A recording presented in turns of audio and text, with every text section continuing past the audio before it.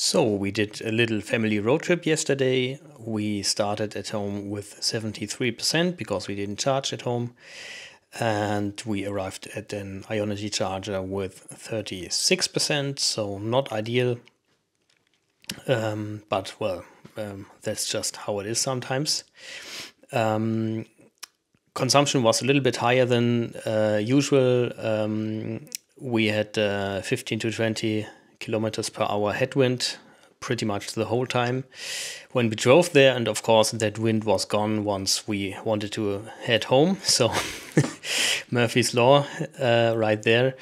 And we averaged in total 22 kilowatt hours per 100 kilometers. There was very little traffic, almost no construction sites, so average speed was 95 kilometers per hour.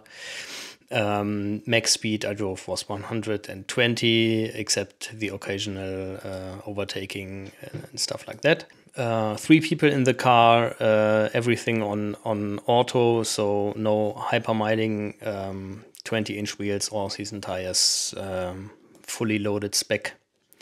So still not too bad, I think.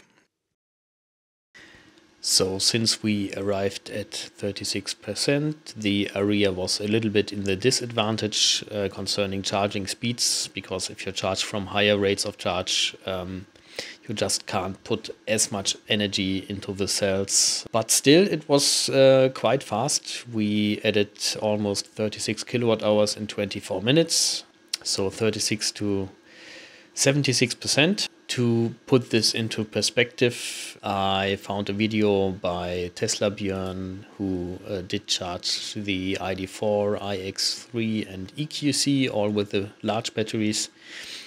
But those were charging from 10%, so they had pretty much optimal charging conditions. And I kind of looked where they would get to 36% and then added 35.7 kilowatt hours to make this a somewhat even playing field. And the iX3 was marginally faster. It would take 21 minutes. The EQC took 23 minutes, so almost the same time. The ID4 took 27 minutes. And again, those were charging from 10%, so they had a much better starting point. The Ariya, when charging from below 10%, would do this in 18 to 20 minutes, so it would be the fastest. Yeah, so we spent 24 minutes, added almost 36 kilowatt hours. We did depart at 76% just because I wanted to reach the Ionity charger on the other side of the Autobahn on the way back at sub 10% to see if the charging curve would be the same as always, the curve I kind of expect, judging from my experience, and indeed that was the case.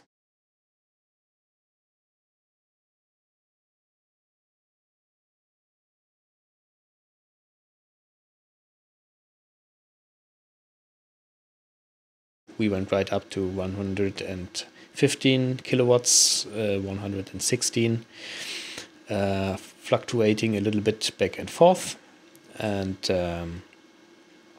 then dropping at, in this case, I think 55%.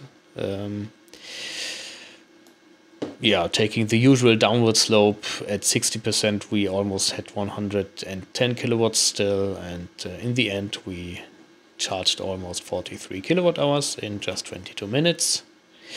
Yeah, so good, reliable performance there.